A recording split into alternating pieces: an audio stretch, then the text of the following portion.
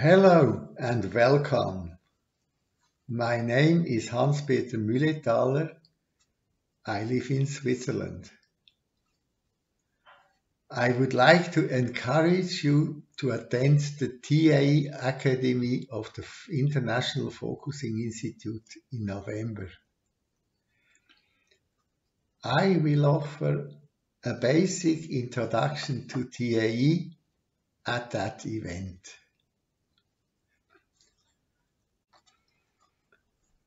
I'm an enthusiastic practitioner of TAE. It opened me many doors, for instance to modern music and art. And it's my way to integrate focusing into my everyday life. Can we learn TAE in 4 times 3 hours, as they are foreseen in the Academy? Learning the 14 steps of TAE can feel too hard, but at the Academy we want to make it a fun and rewarding challenge.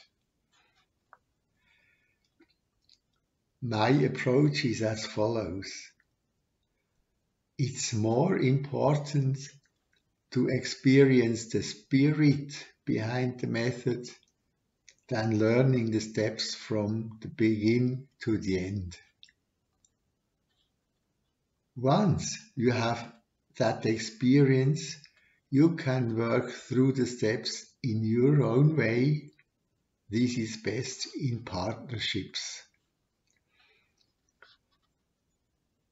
Since the steps are described quite openly, everybody finds his or her own way to understand and do them. I teach you first, in a playful way, how to find a good starting position, to formulate your topic and break it down to your central term. Then you will find the basic elements of TAE that help to expand and deepen your understanding.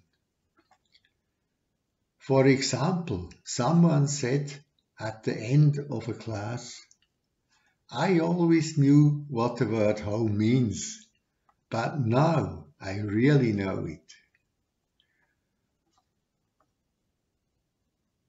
I tend to say, my favorite elements of TAE are, and then I name them all. As Chandlin teaches, it's important to welcome the unclear, what we do not understand, maybe what seems illogical or even paradox. These are the doors to the more of knowing that open in TAE. One of my favorite elements in TAE is to play with instances, personally experienced situations that feel somehow relevant to our topic. There we find more meaning than in any theory, and they contribute to our understanding. And crossing instances is fun and contributes even more. Another important element is to find one's own language. Common language is limiting our understanding.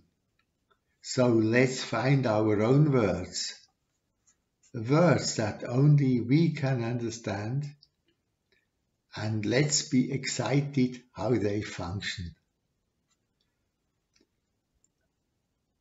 Connecting these words to odd sentences brings more excitement.